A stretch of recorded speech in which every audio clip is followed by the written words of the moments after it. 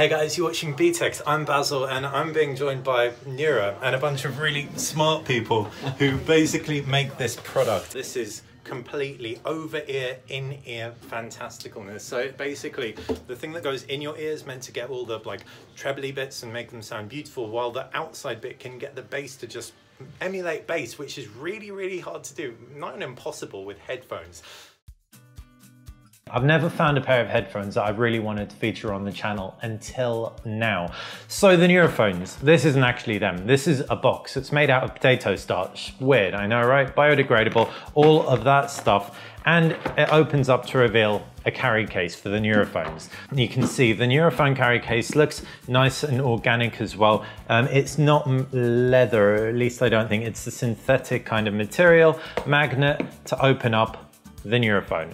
The Nuraphones themselves just look from first sight like a pair of headphones until you realize there are these little nubbins on the inside and they actually slot right into your ears. Before I jump into that, let's see what else is in the box, because this is pretty cool. This magnetized little element right here actually houses the charging cable, so you never ever need to be without your charging cable. While it's a little bit annoying that it isn't a USB, micro USB cable, or something a little bit more standardized, even a USB-C, the fact that you've always got it in the charging case is a good sign. Now these headphones are over £300. These are not headphones that you're going to be wearing in the gym. They're not going to be sport type headphones, so chances are you will probably always have the carry case. So bear that in mind if you're watching this video thinking these are all-purpose headphones for you.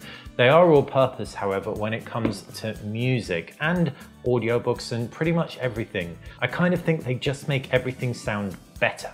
Okay, so I tried these on and I actually recorded my first impression of them in a cafe with the CEO. You can see in the background, you've got the Nura website, and this is Kyle. That's a really bad screen cap of him, but it's Kyle. He's a really, really cool dude, and he basically is an absolute scientist. Well, he's an engineer. He explained the ins and outs of how these work.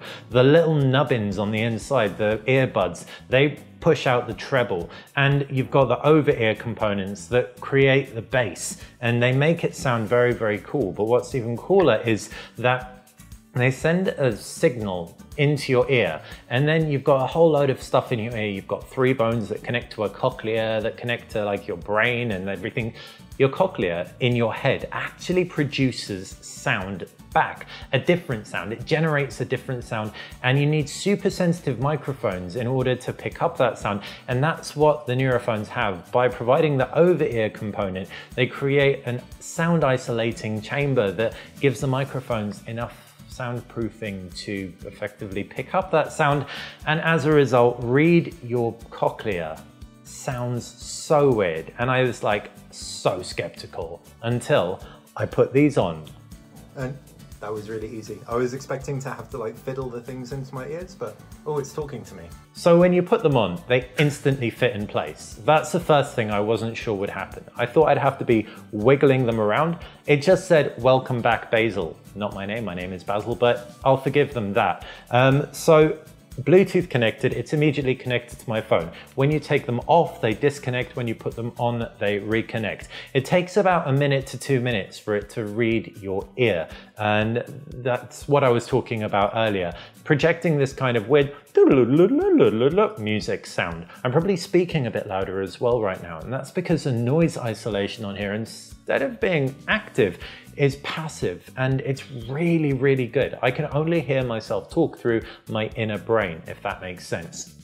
Okay, so that's how you put them on, and they feel pretty good. They don't get too uncomfortable, and unlike regular earbuds, you're not digging them into your ears, so they're not going to get super waxy or dirty or anything like that. So in terms of other cool things about this, they ventilate air in a really smart way. There's something called a Tesla valve. There are dots dotted around the whole earbud, the whole headphone, sorry, and it lets air out one way but not another way. This is actually printed into the material, and that's how they stay cool. I haven't tested them out for sweating, but in a hot country, you'll really, really want to know about how it does stay cool. What's neat about the Tesla valve is with the bass pushing, you're actually pushing air out from the top and sucking air in from the bottom. Given the fact heat rises, you're creating a nice little current within the chamber of the headphones. So that's the design, that's all the cool factor, and there's obviously an app to go with it. But how do they actually sound? Well, very different depending on who you are. I thought when I put these on, ran through the initial tests, there was a generic option which has everything super flat, and I was like, oh, of course they're gonna flatten the EQ on everything that isn't the customized option. Then I put these on and I was like, okay, but actually that's better than I thought it would be. Then I listened to someone else's profile and it was totally different. It was described by a colleague as it's like putting on the wrong shoe. When you're listening to someone else's sound profile, it's like wearing the wrong pair of spectacles. It's like just swimming with your clothes on. It's a really, really weird one, and I can't really describe it any way other than these sound perfect for my ears, and other people's profiles just sound a little bit wrong. How it can do this with me not actually inputting what I hear in order to customize the sound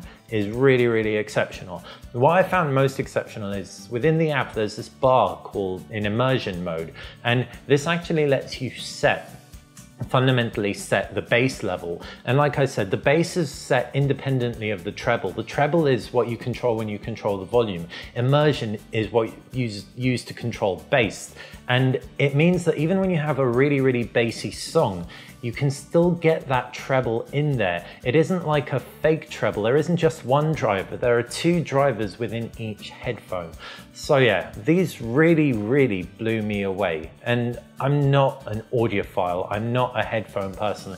And prior to seeing these, I would never have considered spending over £350 on a pair of headphones.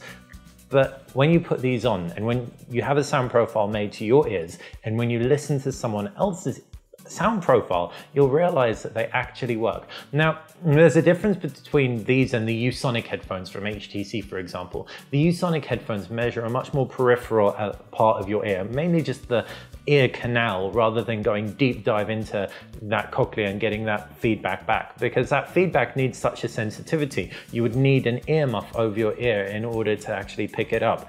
And the HTC Usonics do work well. The Samsung UI, and indeed the Asus, I think it's Zen Audio or something like that, a UI where you can customize the audio levels to the beeps that you hear, work really, really well. But what's amazing about this is those beeps that you hear aren't always meant to be able to hear them. So it being picked up automatically is actually better. I thought it was witchcraft, wizardry, that these actually know my ears better than I do, but after listening to other people's sound profiles, I am convinced. In terms of practical day-to-day application, walking around, out and about, they sound very, very good. All kinds of music, because it's customizable bass, sounds very, very good.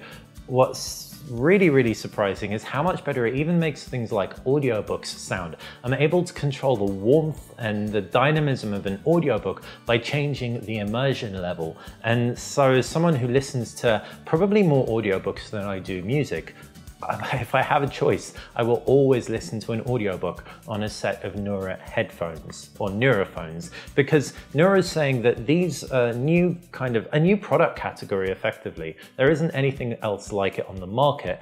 And actually having used it, I'm inclined to agree.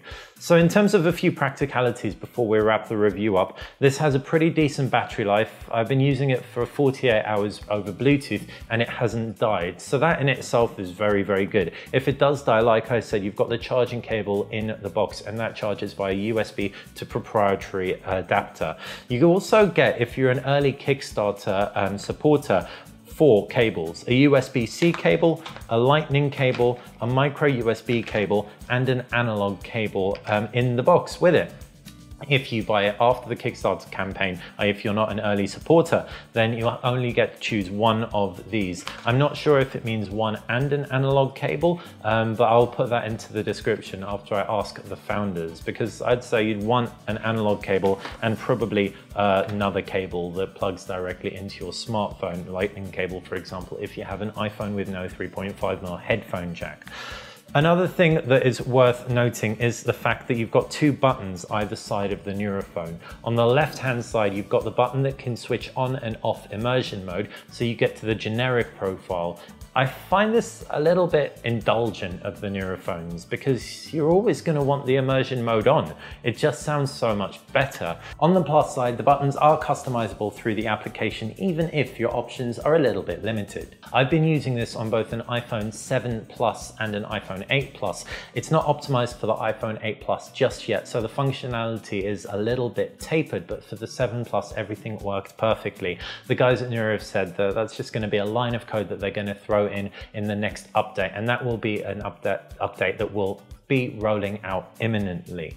I would have liked a few more kind of controls. I would have liked the touch strip to maybe be directional, so swipe up for volume, swipe down for volume on the left, integrated with the phone, and that would have been more useful for me personally than immersion, or swipe forward for changing track, swipe back for changing the track. But those controls are on your lightning cable, for example, so if you do want to control your music and you're not Bluetoothed on, then you can do it from there, or your Apple Watch or something like that.